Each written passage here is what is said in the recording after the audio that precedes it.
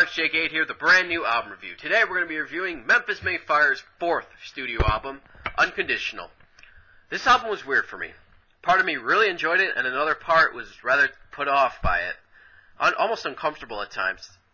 It was by far one of the hardest reviews I have ever done, and I had to do quite a bit of research in order to really grasp why I didn't enjoy certain parts of this album. But let's get into it.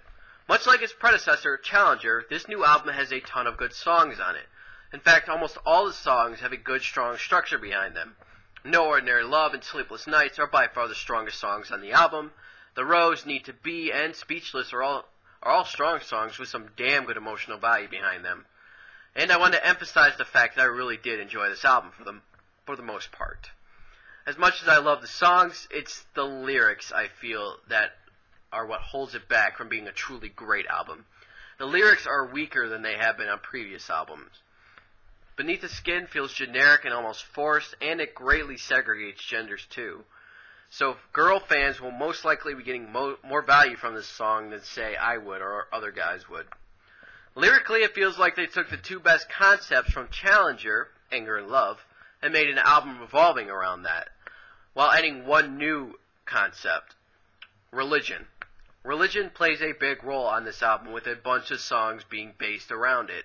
While that's not at all a problem, it was just something that was rather unexpected, to say the least, seeing as Memphis May Fire has never done anything like that before on previous albums. And it sometimes does come across as a little bit preachy, but I'm not going to complain about that. My biggest problem with the album, however, and one that made this review so difficult, is the song Pharisees. This is by far my least favorite song on the album, and by Memphis May Fire altogether. Hell, I get uncomfortable just listening to it. Now, to really understand why I don't like the song, you need to understand what a Pharisees is. Pharisees, as they're portrayed in the song, are based off people back in the days of Jesus who followed the original commandments and man-made rules strictly, but also used them to scorn and condemn sinners, whereas Jesus was more concerned with seeking out the sinners and preaching God's love to them. Now, the reason this song bothers me so much is because it's completely hypocritical. There's a line that goes, "The next time you feel the right to preach about commandments that you know you do not keep." That line alone sums up everything that's wrong with the song. First off, seeing as this is a sudden outburst of religion in any of the Memphis May Fire albums, who the hell are you to be preaching about how others preach? That's called self-righteousness, something you are preaching against in your own song. Secondly, it condemns people for not following the commandments, the same people who condemn others for not following the commandments. You starting to see the hypocritical side of this? And it's making Memphis May Fire look no better than the Pharisees themselves. And lastly, is that Memphis May Fire has ridiculed others who they have deemed lower than themselves. All one has to do is look back at Challengers at the song Jezebel, another one of my least favorite songs. Condemning someone for what they don't feel is socially acceptable, which is exactly what the people they're preaching against in their song do.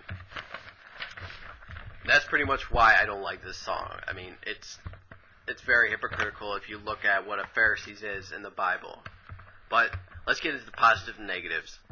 Positives: a good variety of songs, great emotional strength, songs are strong and memorable in some cases, good motivational songs, and anger and love concepts are really strong. Negatives: some weak lyrics, Beneath the Skin just feels forced, a bit preachy about religion, but as I said before, I'm not really going to complain about that. And Pharisees is just completely hypocritical. When I first went into this album, I thought it was going to be hard not to bring up the missing artwork from physical copies, but that quickly became irrelevant, seeing the depth that this album went to. Strong songs and with powerful emotions would have made this one of the best Memphis May Fire albums ever released. But sadly, just one song pulled that away from the light for me. Pharisees is a song that contradicts everything that it stands for. And I think it tries to be another Prove Me Right, but in the end just does everything wrong. So for my final score for Memphis May Fire's Unconditional, I give it a 6 out of 10. Better luck next time, guys.